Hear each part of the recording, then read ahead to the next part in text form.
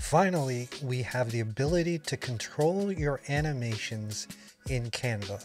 So I've gone ahead and set up my workspace. I have a video in the background here, and I'm just going to put it for 5 seconds for now. And then we have our standard text where I've applied a rise animation. So if I were to play this from the very beginning, you see that the animation comes in, and then there's an out animation or an exit animation, right? And one of the main issues with this was that if you added any more text or any other elements, you would pretty much be at the mercy of the default settings of the animation. So let's say I wanted to put in something else here.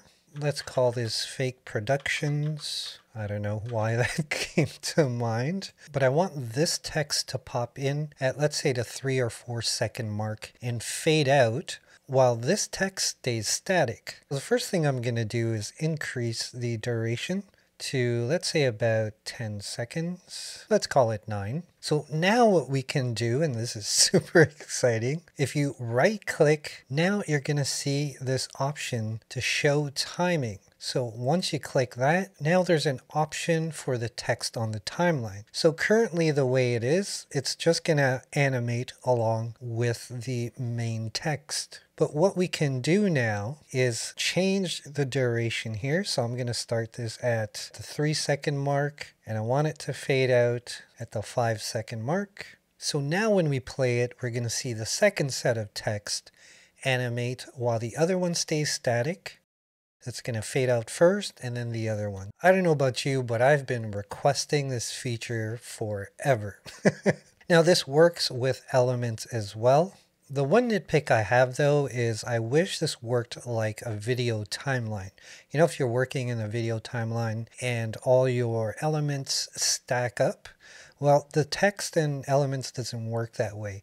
I've added an audio file so you can see what I'm talking about. So we have our clip and we have our audio. If I right click and show timing, there's a spot now for this particular text. If I click the text above, you don't see an additional layer. It just switches between the two. Not a huge deal, but visually I prefer to see it separate. And by the way, to move it around, you just have to grab it around the middle and move it left or right. I have another clip here. This time I want to show you how we can use this. Let's say you're doing a talking head video and you want, some points to come up, some bullet points. Point 1, point 2, and maybe you want your subscribe button to pop up. Well, we can do that now. So let me just play this for you quickly. So this person's talking away, blah, blah, blah. And then she's got another point that's going to come up in any second now. There we go. And then I have a subscribe button popping up.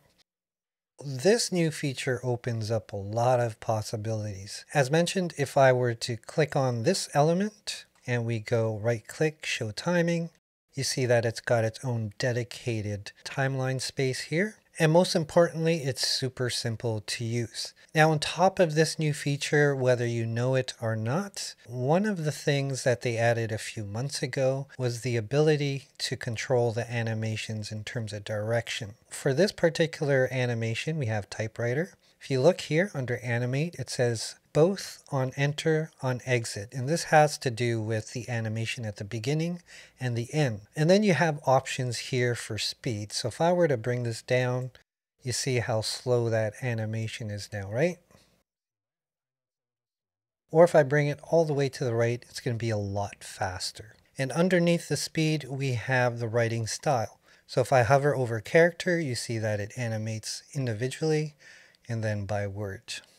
You just have to check what's available for each animation. Fade has character, word, line, or element.